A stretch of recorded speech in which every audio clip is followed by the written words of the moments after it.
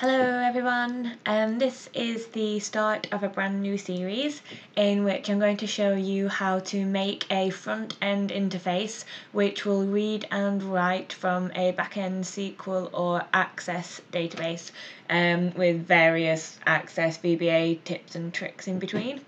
So let's start by having a look at the interface. So I'm using Office 365 here, which is currently on Access 2016. So because the series is just going to be on creating a front end, we're not actually going to use any of the Access database functionality within here, because it's always best practice to separate the back end and the front end. So even when using an Access database as a back end, I would still keep the front end in a separate database file. So to create our form, we will just click here and we're just going to click on to create blank form.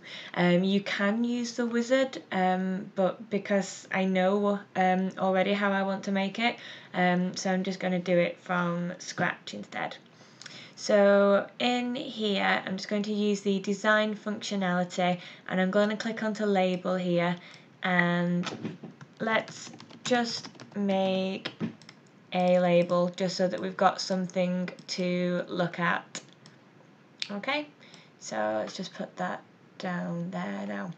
So this like button here down the side is a record selector, which I don't want to use for what we're going to build. So if I just click onto F4 on my keyboard to display the properties window, and I want to see the properties here for the form.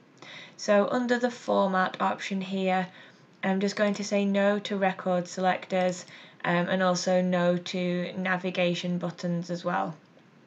So if I just save this here, now I'm just going to call it YPN for your programming network.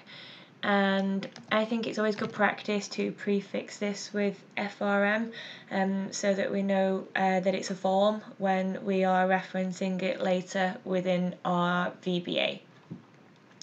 So let's just save that.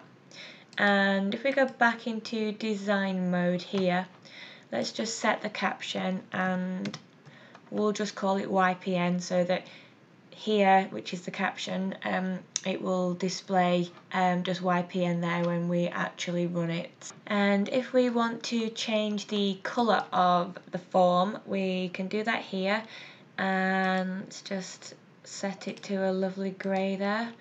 And so let's change the text to black so that we can actually see it. So we can open up the VBA screen by clicking Alt and F11 on our keyboard, or we can just click the View Code button here for that. So we want to go to Form, and we're going to click into Load here. We have other options of here are various, and we'll probably go through most of these throughout the series, but for now we just want to fill in the form load sub, and the only thing that we're going to write in here for now is do command maximize, and all that basically is saying is when the form opens, make it full screen. So not very exciting yet, so we'll just save that. And when we go back here, we can double click that. We know there that it's gone full screen. It says YPN here as the caption we set, and we've also got our label there saying hello world. So let's save our database now. Yep, close that. And let's just call it YPN for now. So we've saved that there. That's pretty much all we're going to cover in this one. I'm trying to keep the tutorials short and to the point so that you can dip in and out of the things that you want to learn. If you did find this useful, please like and subscribe to the channel. feel free to add any comments below. The next tutorial in the series will be adding some text boxes to our form and populating them within the with some VBA. So thank you for watching.